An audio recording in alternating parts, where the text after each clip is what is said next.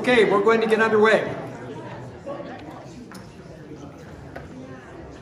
We're having trouble this evening with the videography, so the recording is not going to be at the same level that we've had in the past, and we're probably going to have a difficult time trying to pick up questions with the microphone, because that is not working either.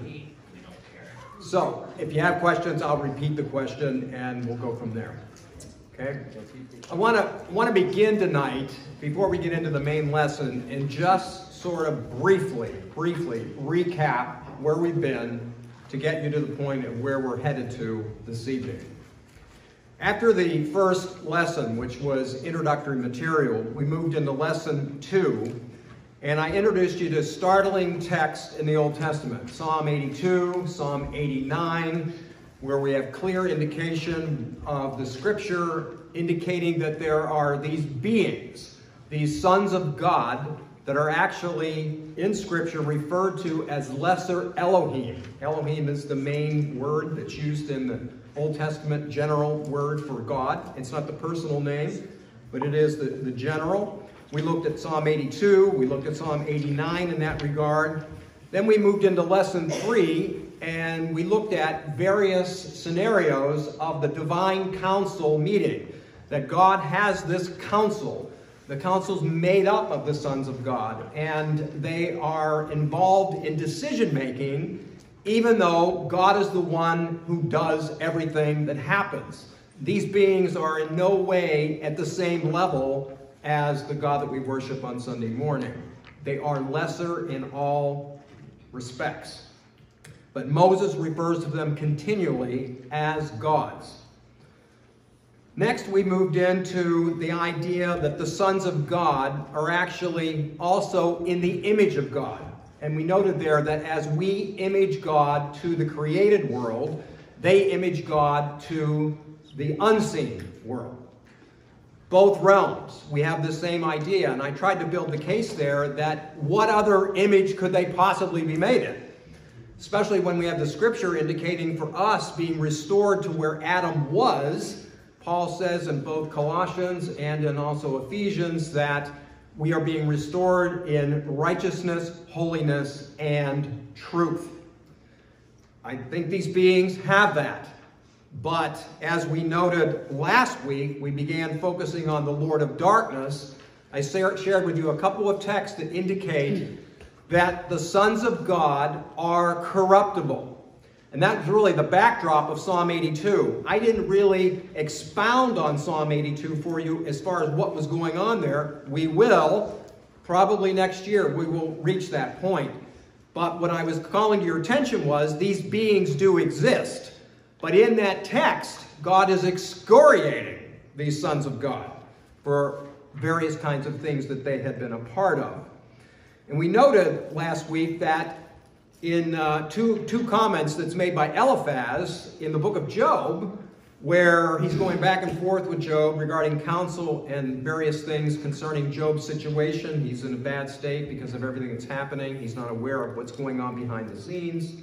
Eliphaz makes the comment that God puts no trust in his holy ones. The point being that they have the risk of corruptibility. I see that in the same way in regards to Adam. Now we know in our cases, we are born in corruption because Adam served as the federal head of the race. Whatever he did not only affected him, but it affected his progeny as well. So we're all affected by that. But these beings, they don't have any federal head. They're all independently made. We don't have any information on that. And yet, they are corruptible, as was Adam. Unlike us, Adam had no predisposition towards not believing the word of God that was given to him. But he and Eve believed Satan's word over God's word, and we have the situation that we're in today. We spent the rest of that lecture talking about the Lord of Darkness, how the serpent in Genesis chapter 3, there's an evolutionary process there by the time we get to the New Testament that he is identified as Satan and everything that goes with that. So that brings us to where we are at this point in time. Let me begin this way in regards to tonight's lecture.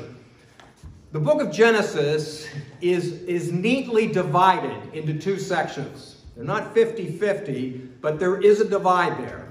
It's chapter 1 through 11, which is what we call primeval history. In a later lecture, I'll actually have a PowerPoint for you on this. The second section is called the patriarchal history, which begins in chapter 12 and runs all the way to chapter 50. You note that in chapter 12, everything focuses on Abraham. He comes up out of nowhere, and then it's all about those patriarchs: Abraham, Isaac, Jacob, Joseph. That's the rest of the whole book. Our focus is going to be on chapters 1 through 11, this primeval history. And what I will be doing throughout the remainder of this course is making the argument that what you have in that primeval history, chapter 1 through 11, are three separate rebellions. Now, one of them you're very familiar with, Genesis chapter 3. I mean, it's part of the story of the scripture where Adam sins, obviously, and then we have the hope of the redemption coming, and the whole Bible is about that. But that was precipitated by a divine rebellion. It's the serpent who foments that. If you remember, he questions God's word. He kind of leads Eve into a situation that really God doesn't have your best interests at heart. He's put this stipulation on you, and if you would go this direction, it's better, you're in your better interest. That we're very familiar with. I'm not going to spend a lot of time on that. I have taught on that. I've preached on that. We've covered that in many different ways and times over the years. But tonight we're going to be looking at the second rebellion, which occurs in chapter 6. The third rebellion will take place in chapters 10 and 11, but that won't be until part 2 of this class, which will begin in March when we get there. But we're going to be focused on chapter 6, 1 through 4.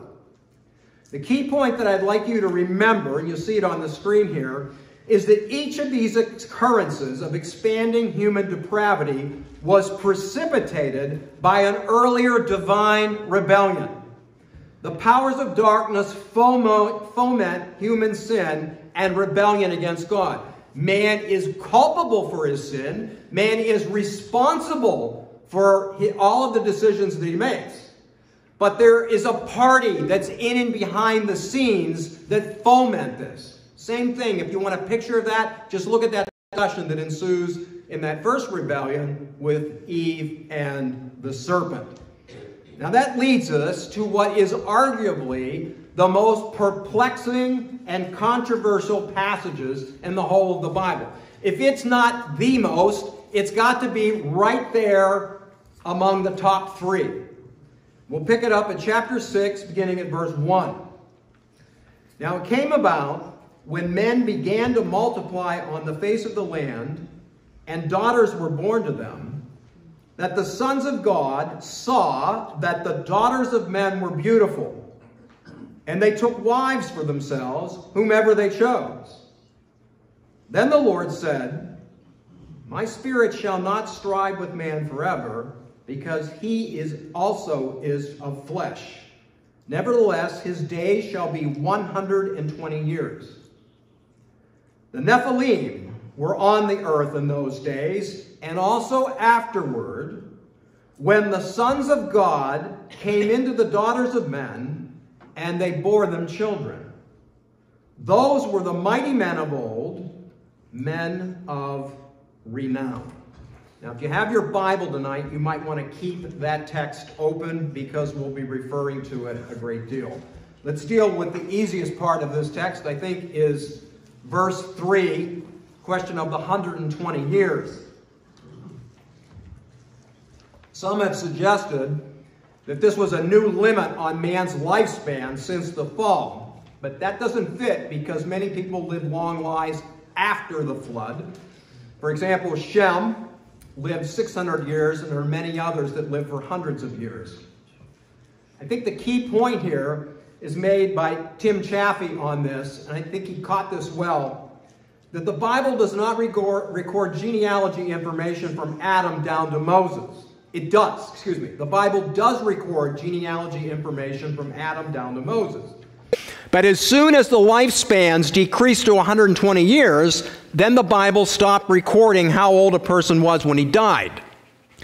It is as if Moses showed the fulfillment of Genesis 6:3 by listing all the ages, but as soon as that passage was fulfilled, there's no longer any record of ages. It's very interesting. So I think that's why that is in there. But that leads us to this other part, which is the vexing part of this text. Who are the sons of God? Now, with what you've been taught thus far, okay, this is week 6. You've had 7.5 hours of instruction up to this point. The clearest reading of this is, these are the individuals that we've been talking about. But that's very controversial. And added to that is the controversy of, who are the Nephilim? Who are these guys? What is this all about? Now, in approaching this text, there are 3 understandings of it, 3 interpretations of it. 2 of them are what I would categorize as a naturalistic explanation, and the third is a supernatural explanation. So right now, all I want to do is introduce to you these various views, and then the second half of the lecture, I'll critique natural view number 1 and natural view number 2. Okay? Natural view number 1, we're asking, who are these sons of God? Well, this view asserts that the sons of God were nobles. They were aristocrats and princes who married young women outside of their social status and took large numbers of females into their harems. Umberto Cassuto, who is a Jewish scholar, he asserts this in a commentary back in 1973. This is generally the Jewish view of this text. It was altered by Meredith Kline later on in the Theological Journal, the Westminster Theological Journal in 1962. Meredith Kline has quite a track record as far as his teaching ability. He taught at Gordon Conwell, he taught at Westminster East, he taught at Westminster West, he also taught at Reformed Theological Seminary, where I eventually graduated from. Kline, it is understood, broke new ground on this. He modified the sons of God to mean divine kings. And in his view, these tyrants are a continuation of the cursed line of Cain, who were supposed to administer justice, but instead claimed for themselves deity and violating the divine order by forming royal harems and perverted their mandate to rule the earth under God in justice. This is also this ancient Jewish view. Now, when I say ancient, I want you to understand, I'm talking the 100 to 200 years after the time of Christ. This is the dominant view in Judaism up to the present. The second view, the second naturalistic view, is known as the Sethite position, or the Sethite view.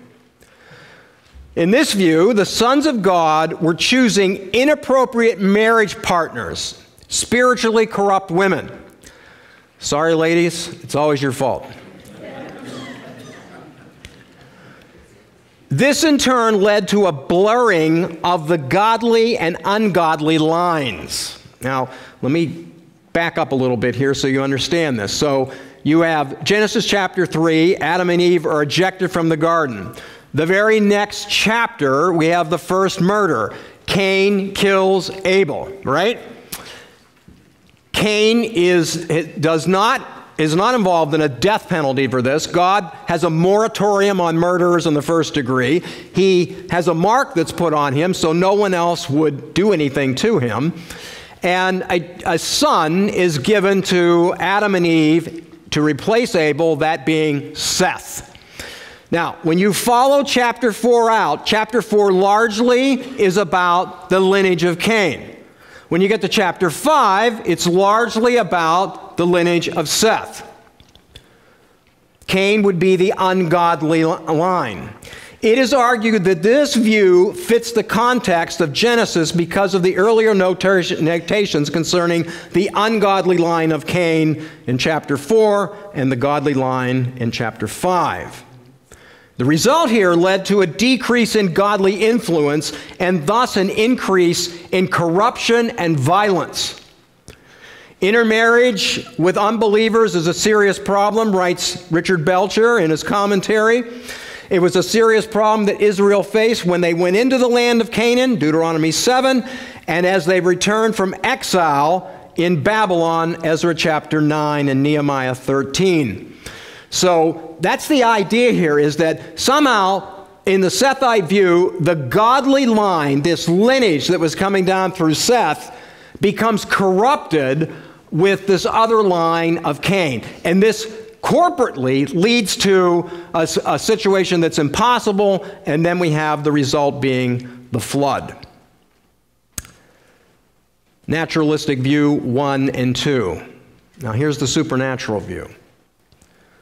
The supernatural view is that the designation sons of God indicates divine, godlike beings, lesser gods, not simply angels, although some commentators will use that word. I've been trying to make the case thus far that angels, at least in the Old Testament context, they're in the same realm, but they seem to be individuals that are given a lesser task.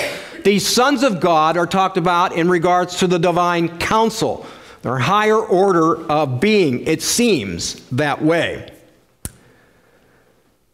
The indication here would be in the supernatural view, these sons of God, some of them, engaged in sexual relations with human females with the result of spawning the Nephilim, which is, in fact, a race of giants.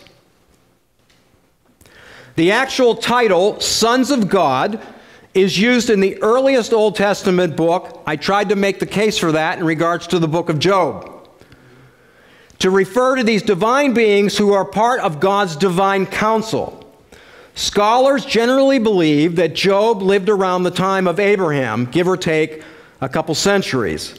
The events of Job predate the writing of Moses. Now remember, Moses is writing about something very much earlier, but he's writing at a later date. Consequently, it establishes a precedent for how the Hebrew Benai Elohim, sons of God, were identified by the people of that time and place. The book probably did not reach its completed state until well after the time of Solomon. You've got it on the screen here, several texts. We've already looked at these out of the book of Job. This is review.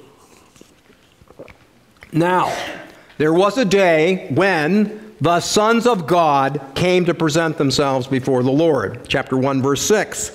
Again, chapter 2, verse 1. Again, there was a day when the sons of God came to present themselves before the Lord. This is a divine council. This is what we talked about.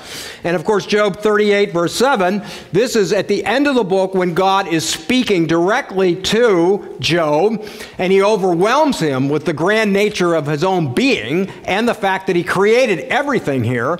And we have the text regarding the universe being made, that when this took place, verse 7, the morning stars sang together, a reference again, we looked at this, stars referencing the sons of God, and then we have it, the latter part of the verse, and all the sons of God shouted for joy. They were present at creation. This predates the creation of man and woman. This leads Leon Morris in his commentary in Genesis to be not ambiguous in the least. There is no doubt at all, he writes, in these passages in Job, the meaning applies exclusively to these angelic beings.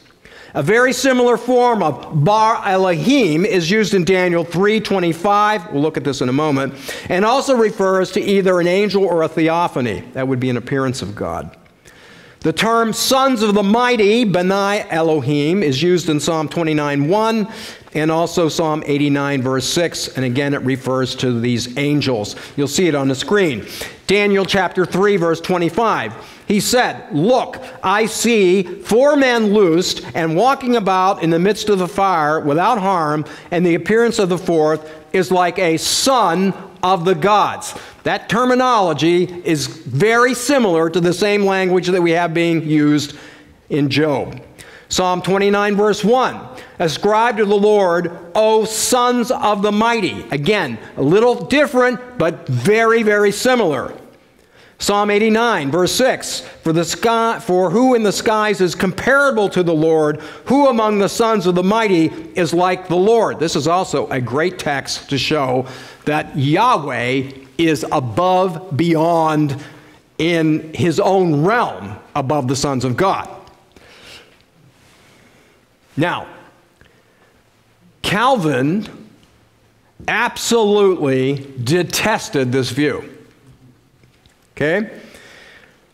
John Calvin writes about this regarding the supernatural view, quoting, he says, that the ancient figment concerning the intercourse of angels with women is abundantly refuted by its own absurdity. And it is surprising that learned men should formerly have been fascinated by ravings so gross and prodigious. End quote. Think he had disdain for it? Unfortunately, Calvin didn't offer a serious critique of the text. He just wrote it off because it was absurd. And that's part of the problem with interpreting this text. It does sound absurd. It sounds like you're in the supermarket and you just caught a glimpse of the National Enquirer. Front page, some screwball story about demons coming down out of the sky and copulating with women. Calvin didn't interact with the text. Calvin did not have the benefit of the Dead Sea Scrolls. Calvin did not have most of the pseudepigrapha that I talked to you about last week. It wasn't available at the time. But nonetheless, that view is the larger view regarding this text. The widely respected Cowan-Didlich commentary, I used to have that when I still had my office. I don't any longer.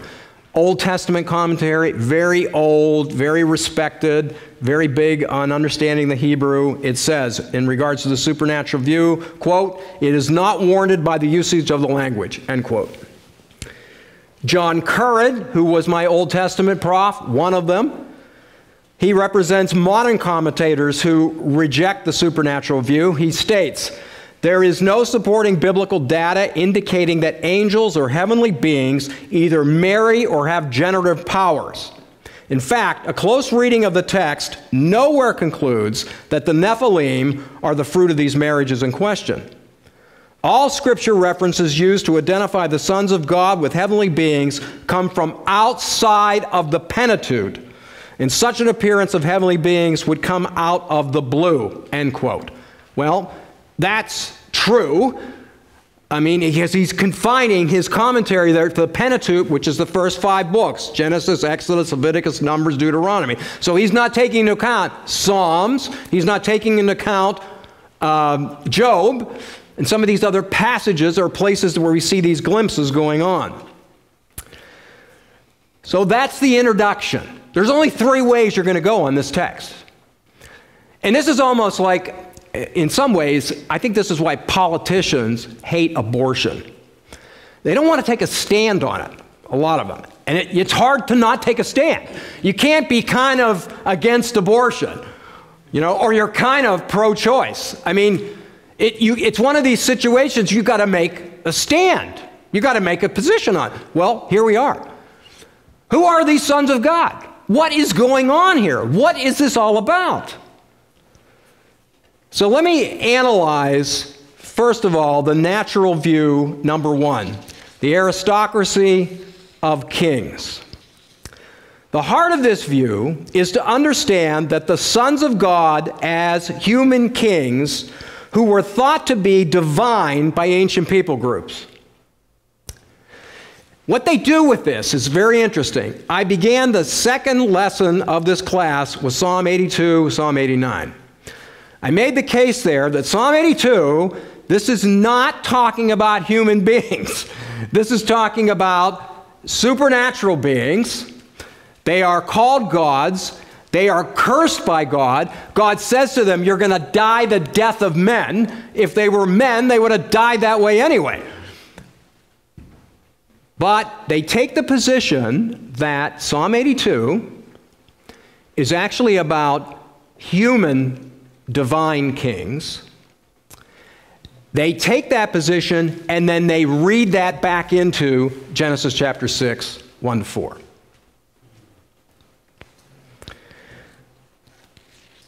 They argue here that God refers to humans as his children. Israel is God's son, and they support this with their view, and then the marriages in question would then speak of the practice of polygamy on the part of these kings. Meredith Kline, I mentioned earlier, he asserts this heavily, but a guy like, for example, John Gill, a Puritan, 1697 to 1771, states something very similar. Quote, rather, civil magistrates are meant, the rulers and judges of the people, who by this name Elohim, or gods in Exodus, are so called because of the powers ordained by God in them, but they are human. Okay, that's the position of that point. But let's look at it again. I'm going to bring you back to Psalm 82. You see it on the screen. Verse 6, ESV. God has taken his place in the divine council. In the midst of the gods, he holds judgment. I said you are gods and sons of the Most High, all of you. And we went up and down every way I could go on that text to show you this is obviously a supernatural text.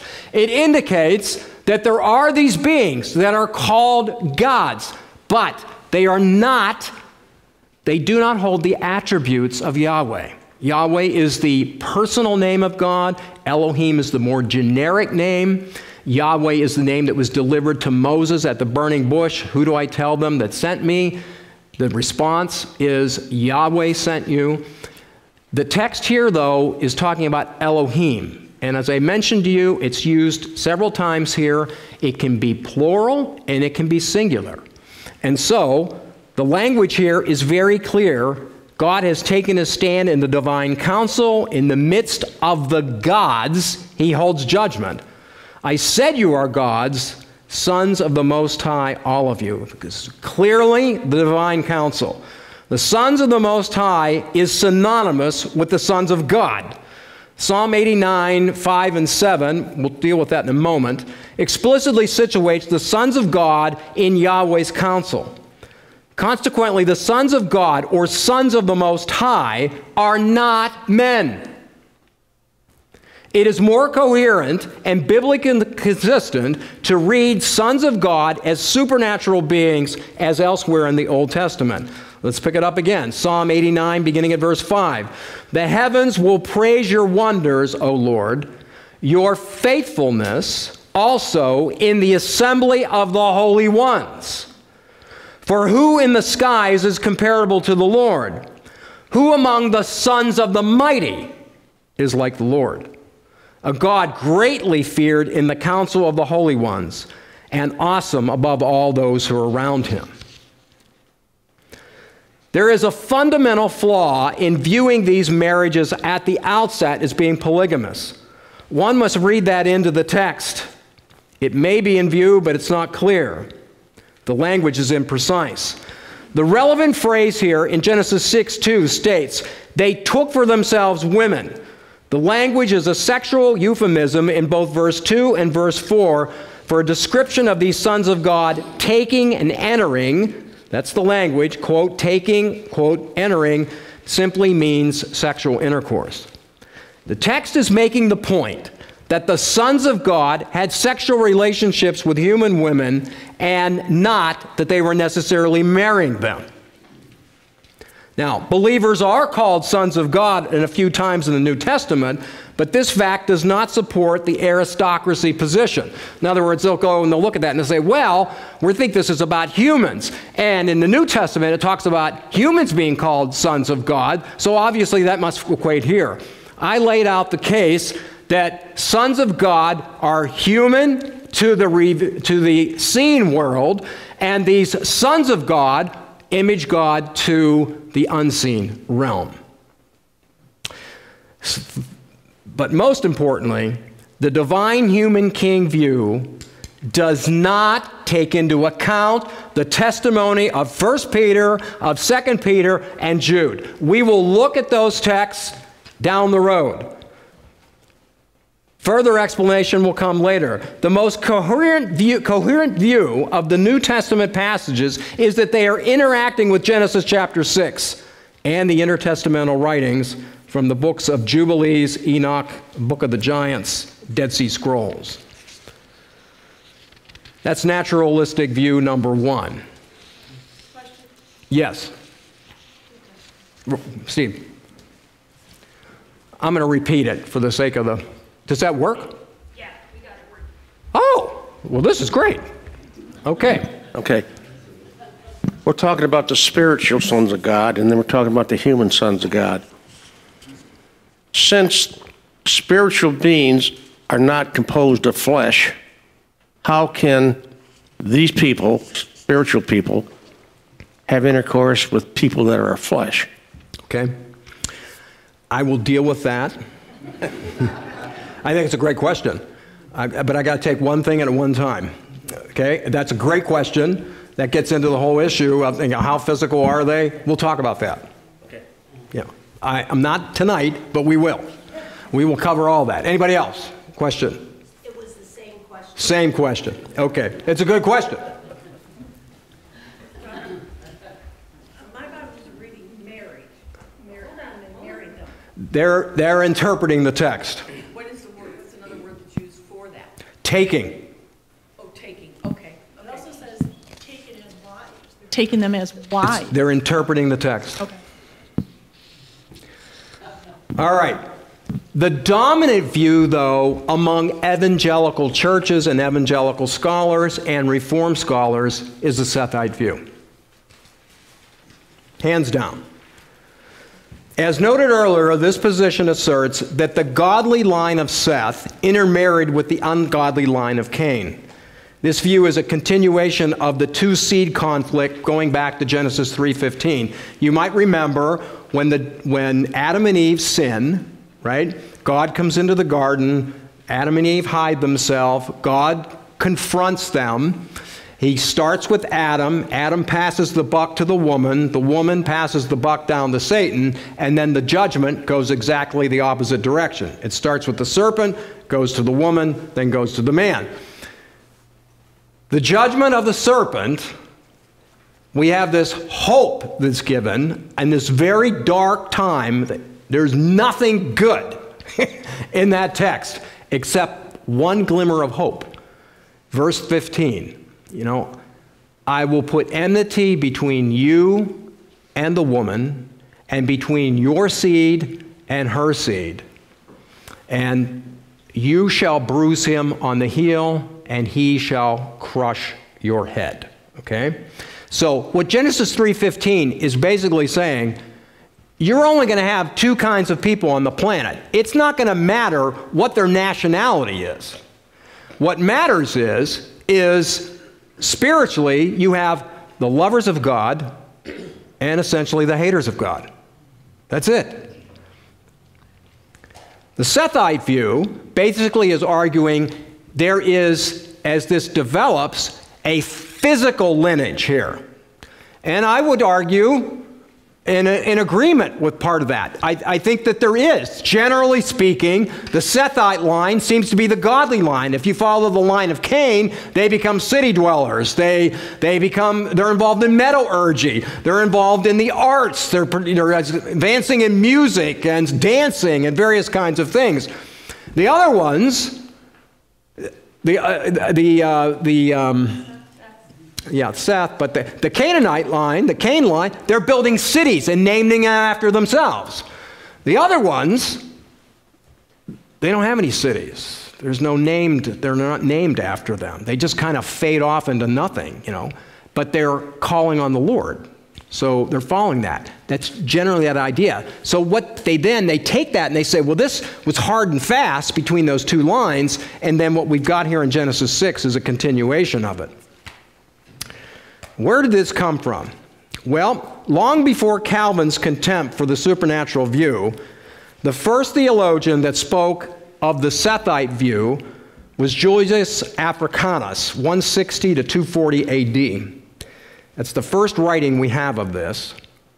The second one that came along of note was John Chrysostom, 347 to 407. But what really caused it to grow was the writing of St. Augustine. Augustine, his dates 354 to 430. In 410, he publishes what is arguably a magnum opus there, the City of God. And it's in the City of God, he talks about the development. It's a city of man and a city of God. Okay, it's the idea of city of Cain and city of Seth. It's the godly line and the ungodly line. There's a lot in there that's very valuable, I would agree with.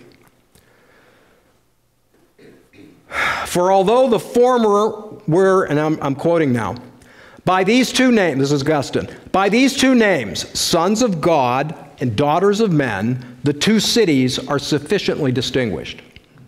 For although the former were by nature children of men, they had come into possession of another name by grace.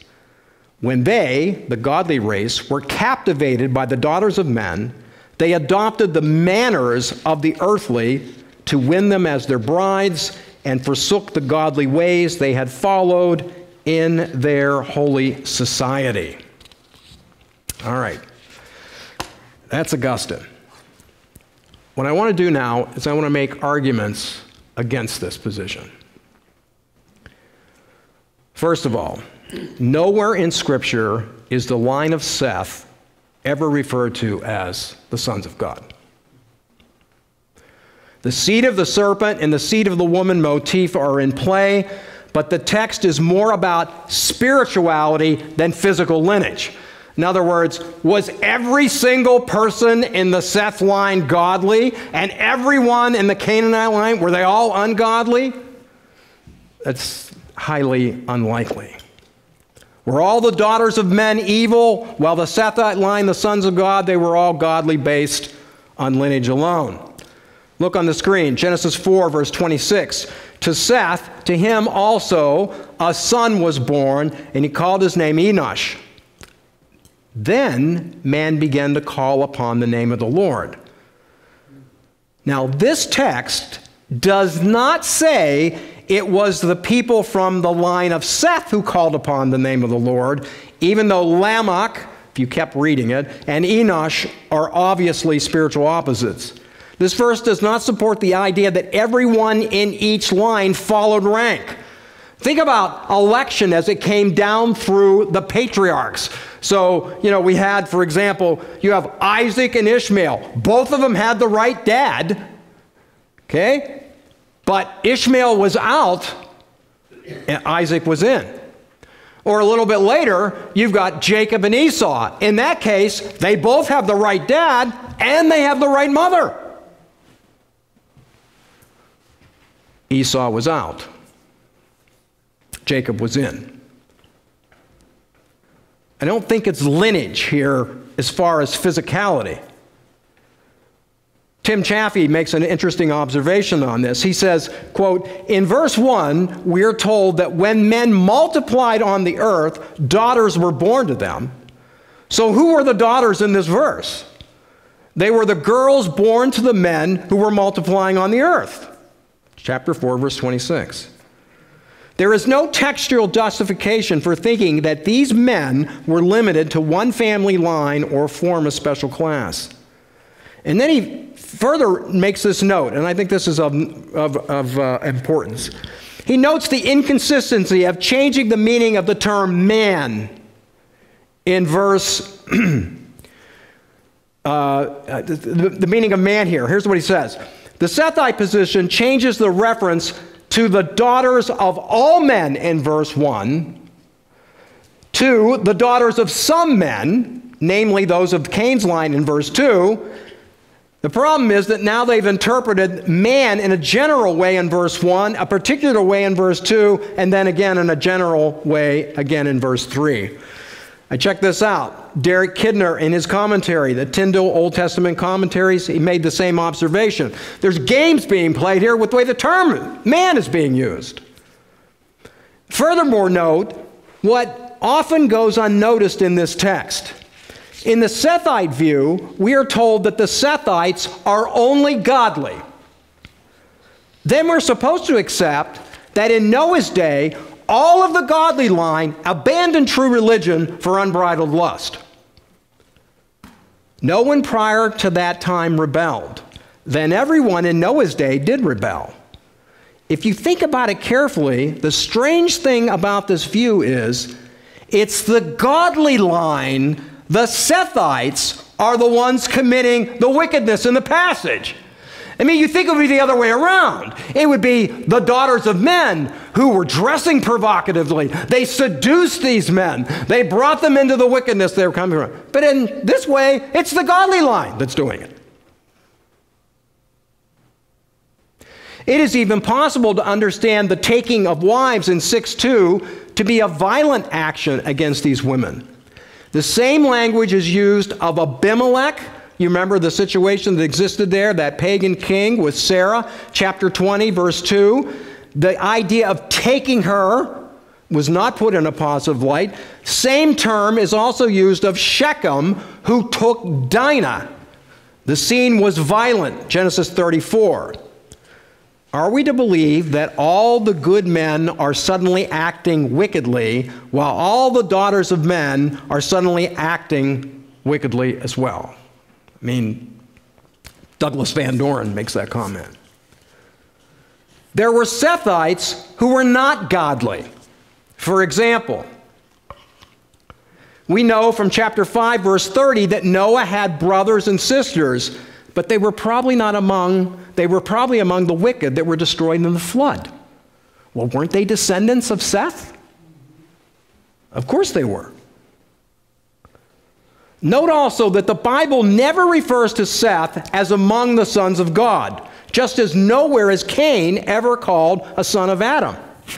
And in addition, the Bible never identifies the people from Seth's lineage with the descriptive phrase, sons of God. The only way that is interpreted, the only way that is used, the Old Testament text where we've looked at it, or the text where the Hebrew is very similar, sons of the mighty, it all has a supernatural understanding of it.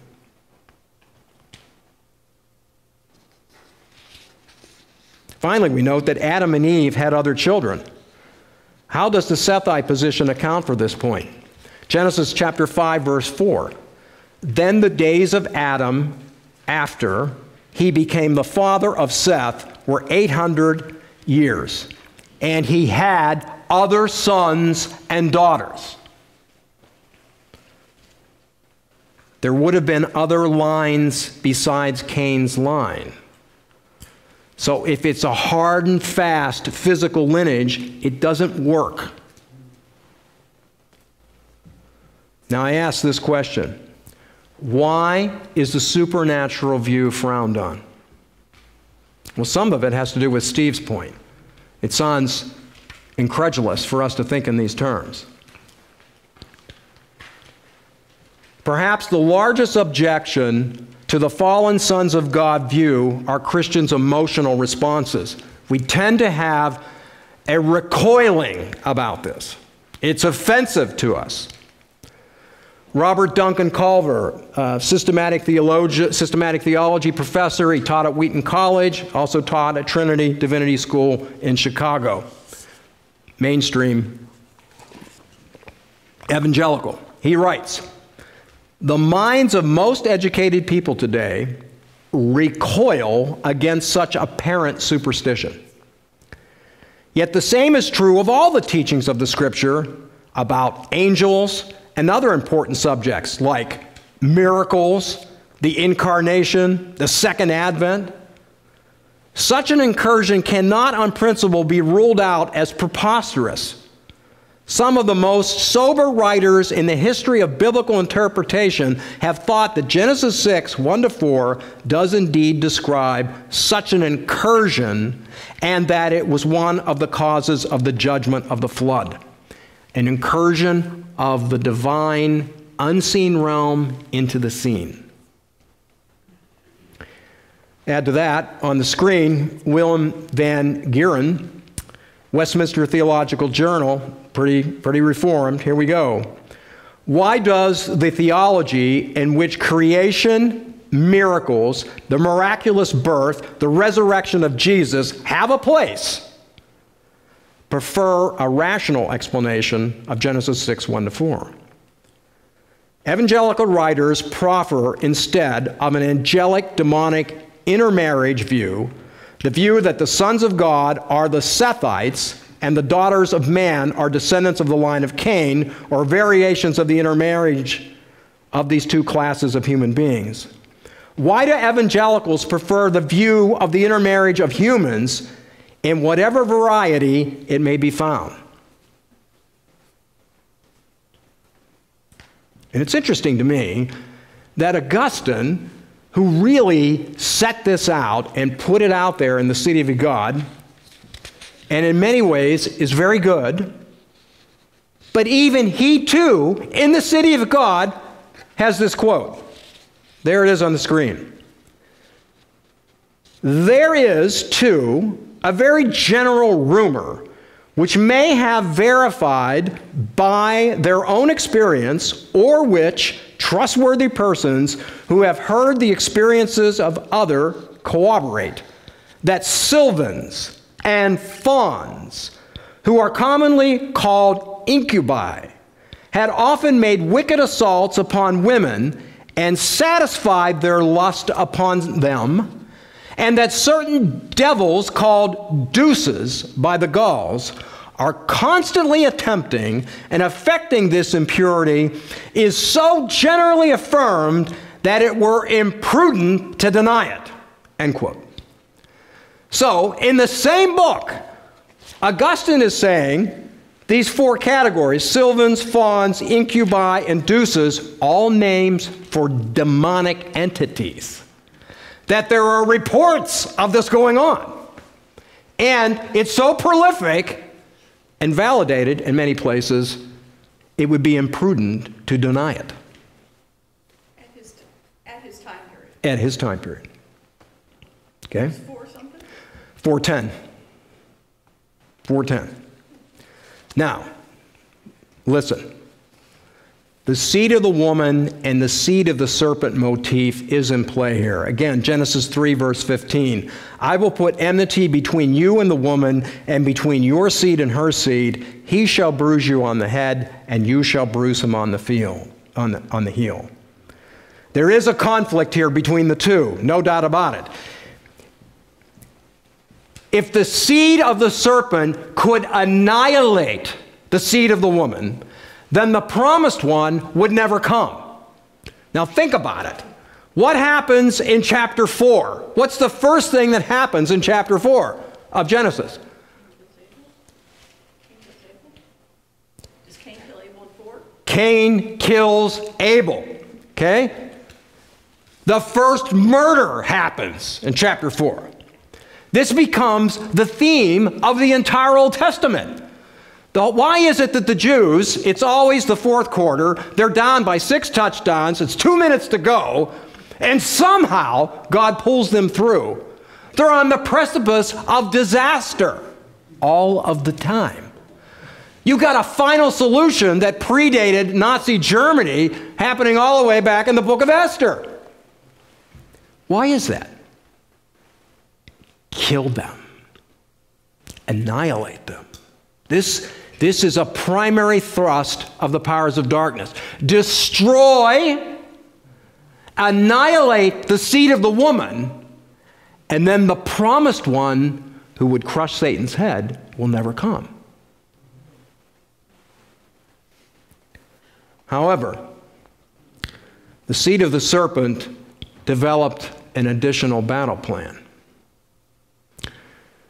Now, in a military context, if you have an army that's going in to repossess land that's been taken by a foe, those military advisors, those planners, they gotta know maps, they gotta know where the cities are, they gotta know where the valleys are, where the mountains are, and they gotta know where the rivers are.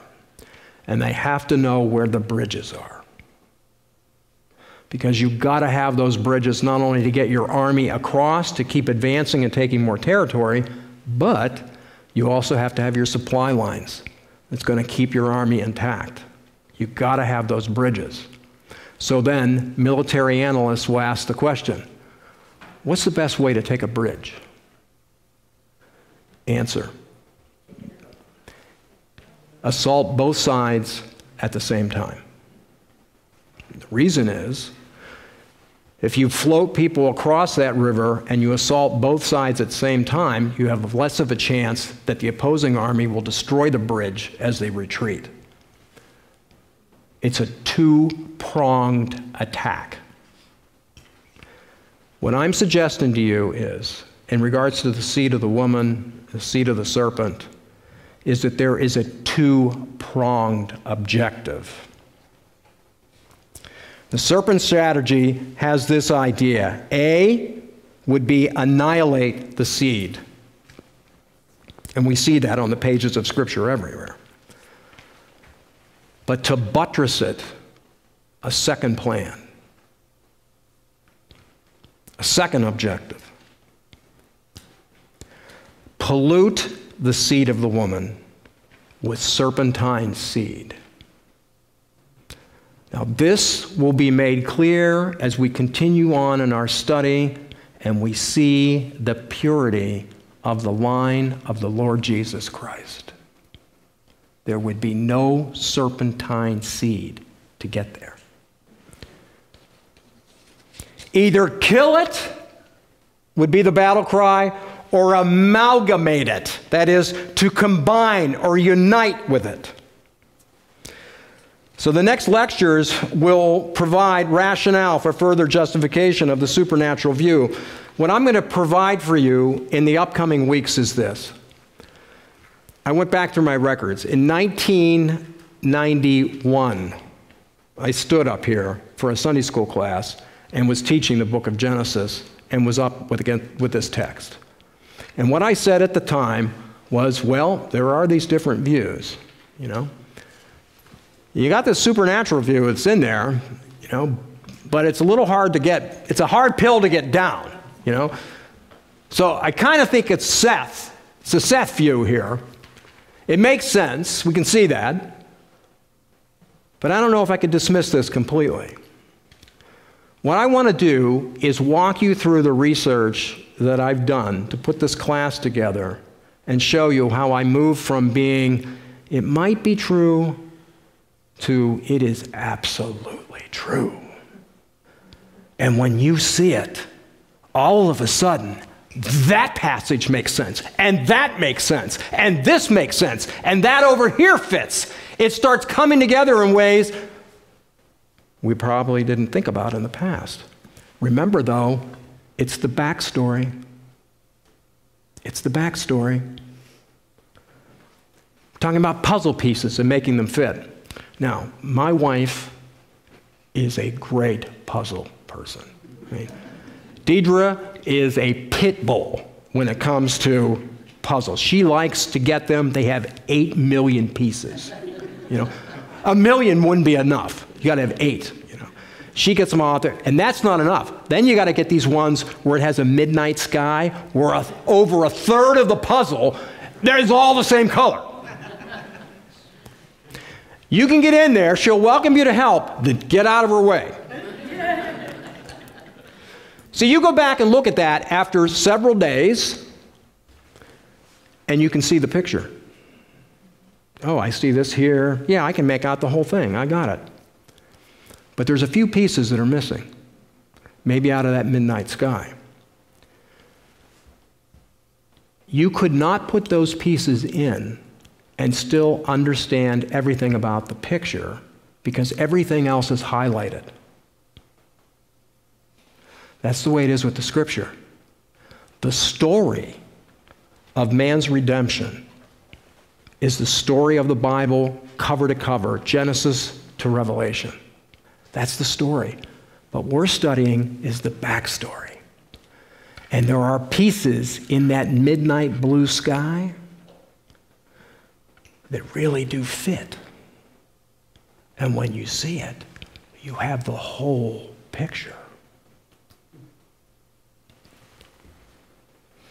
I noted for you at the beginning of this course that one of my objectives was to carry on for you the idea of wonderment and awe for God.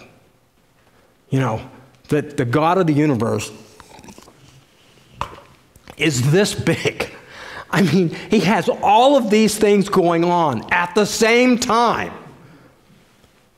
and still working on his plan as he has seen fit. But I want to introduce to you another objective tonight, which concerns the idea of holiness. Holiness. That awe and wonder carries with it the concern for the sovereignty of God and how great he is. But listen to this. This is the Apostle Peter writing here. And he says to us, 1 Peter chapter 1, beginning at verse 15, "But like the Holy One who called you, be holy yourselves also in all your behavior. Because it is written, you shall be holy, for I am holy." Being holy means policing our eyes. All the Covenant Eyes employees, you all have that down, right? I want you in the upcoming week to meditate on this phrase. The sons of God saw that the daughters of men were beautiful. I'll shorten it for you. That the sons of God saw. The sons of God saw. In my view, this is the first sexual sin noted in the Scripture. Now, I'm sure sexual sin, along with all other sins, were happening before we got to chapter 6 of Genesis. But this is highlighted. The sons of God saw. I want you to meditate on this point because sin that is birthed in the body comes by way of the eyes. David saw a woman bathing. Remember the story? We are now living in the age of voyeurism. We see many, many things. Thomas Manton, the Puritan, wrote, "Look to your eyes. Much sin comes in by the eye. The eye tempts the fancy, and the fancy works on the heart." The sons of God saw. I want you to meditate on that, and I want you now to correlate that the next time you're tempted to be looking at something you're not supposed to be looking at, ask yourself this question: what stands behind the temptation? I think as we move forward in this class, there's a greater sensitivity to the sense of temptation as it relates to our lives before the Lord. What power or powers, what is standing behind the temptation? I told Dieter the other day, maybe it's today, I have this Amazon 10 tablet, okay? And I didn't ask for it, but Amazon then puts up all these advertisements for everything that Amazon's doing that they want you to get involved with, right? And they've got their own movies that they want to get you involved in as well. And some of them are free. They're freebies, you know, you watch them with commercials. They're some of the vilest things you can possibly think of. I mean, the one I just saw yesterday, I brought it to her attention, the whole thing is about masturbation. The whole thing. I mean, it just comes right there. I mean, it's just coming across, you know, I didn't click on it. It just is, there it is. It's the age of voyeurism. Much sin comes by way of the eyes. The eye tempts the fancy, and the fancy works on the heart. Psalm 103. 101, 3 and 4. I will set no worthless thing before my eyes. I hate the work of those who fall away. It shall not fasten its grip on me. I think there's something here. It's not just sexual sin. It's all the things my neighbor has that I don't have. There's all kinds of lusts. There's all kinds of coveting. It comes by way of the eye. The sons of God saw. I want you to get like a bathtub in your mind and sit on that, in it, and meditate on that. As we push further into this study, watch for the greater sensitivity concerning the nature of temptation and what stands behind it. What I want you to see is there are things that are ugly, they're ungodly, that are behind the very things you're being tempted to look at. The sons of God saw. They do the same things with us they've done with themselves. Now, I grant you, this sounds really sick. You know, it sounds perverted.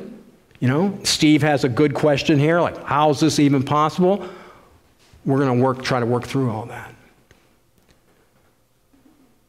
But first of all, I want you to understand, it may be the minority position, but it's changing. And it's changing because there's too much other evidences to corroborate this. And I will lay out over the next several weeks the reasons for why I've gotten to the point to say, this is exactly what happened.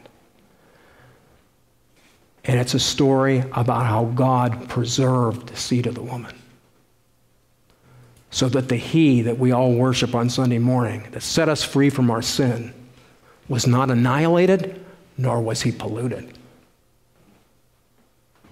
It's a divine act. In brief, what we're going to be looking at is an unholy mixture. The Old Testament, particularly in the Pentateuch, has a lot to say about things that are unholy. And in most cases, it has to do with mixing the common with that which is holy. This is a case of an unholy mixture. And while you're meditating on this idea of the sons of God saw, I want you to think about your own life regarding holiness and how there might be areas of your life where there's been an unholy mixture. Maybe through the music that you like. Maybe through the entertainment that you like. Maybe in the books that you like to read. Maybe in the people that you hang around with. And then think, what was behind all of those temptations? Something so hideous, so incredibly ugly, that if you ever had eyes to see, you'd be terrified of. It's only God's mercy that He shields us from these things. The sons of God saw that the daughters of men were beautiful. We're going to unpack it in spades in the next several weeks. But I'm going to largely give you the evidence that I've been able to come up with. But I said, this is it. This is what happened here. All right. Any questions? Any comments?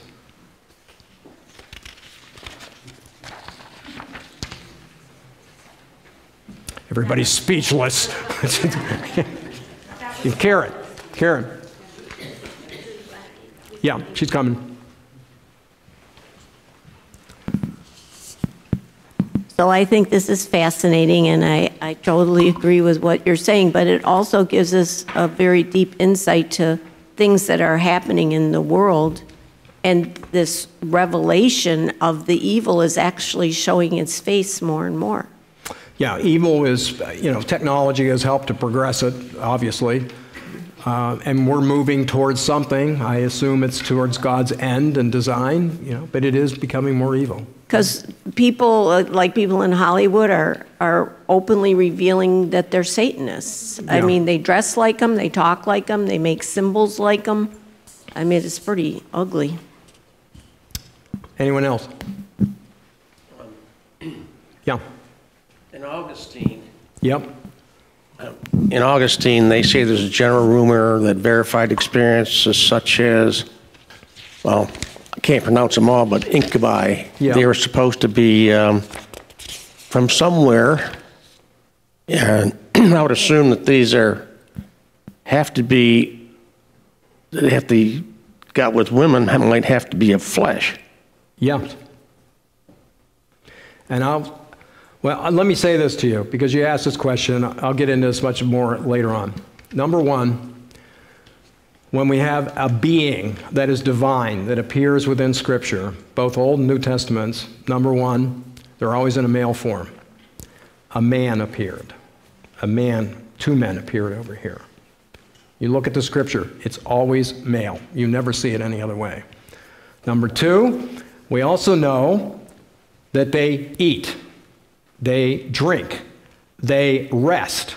They laid hands on Lot and dragged him out of the city. They were very physical, okay? So I will not be able to explain how exactly they did that, but nonetheless, it seems as though God has allowed them to do that. No, so would you consider this to be offsprings of Satan? Who? The incubi. Oh, yeah. Yeah. And what we will be studying is, what is the other rationale for the Nephilim? Okay, we're going to go into history at the time, Israel's neighbors, and we're going to find this is not weird. All kinds of people knew about this outside of Israel and wrote about it. Okay? That's what's coming. Right over here. So these are not angels that we're talking about. These are, in my view, they are sons of God, Right. that are part of the divine council and have fallen. Okay. And angels, aren't they asexual? Okay, so what I'm saying is, you would think they would be, Yeah. but when we see them in Scripture, they always appear as men. Okay. Well, Gabriel, Michael, That's true. Yeah. They all men's names. I mean, Jesus came, when Abraham sees him coming, he came with two men. I mean, they're obviously divine, Okay. but they're always referred to as males for some reason. Yeah. Okay. Thank you. Thank you. Even angels are not asexual, so people can't be either. Now listen, Sorry. what did she say? Even angels are not asexual. Even angels have sex, a gender. So So man humans, can't, yes. humans They can't- definitely do. They're not trans. Right. Yeah, okay.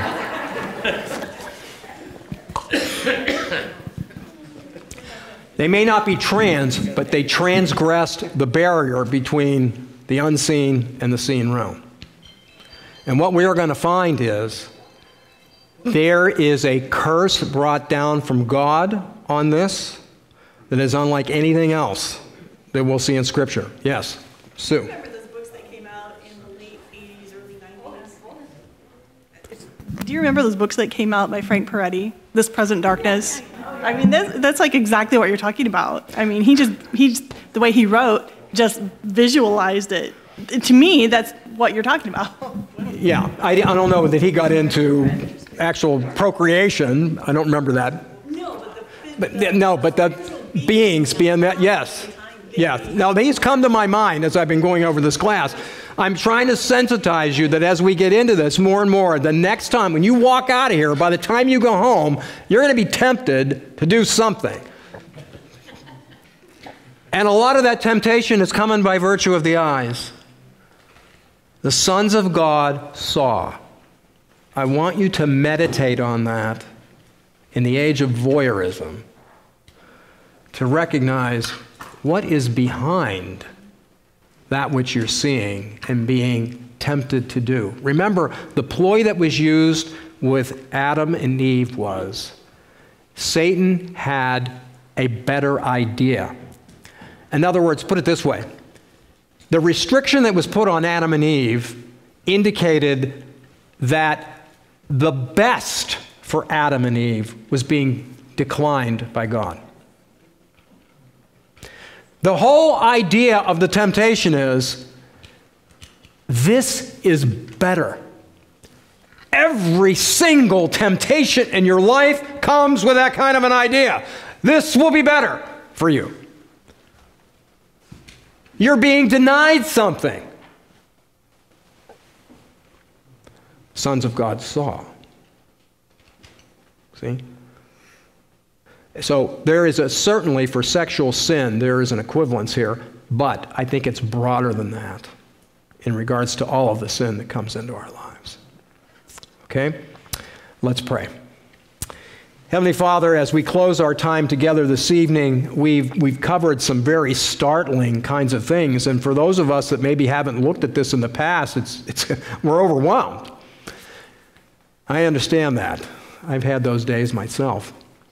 So Lord, we just turn to you and we pray that you'd continue to guide us and direct us as we walk through this study. We want to know, what does the Word of God say? What does it say and what does it mean to us now? What did it mean then and how do we apply it in our lives now? So we turn to you and ask for your continued blessing as we assemble once again next week. In Jesus' name, amen. See you then.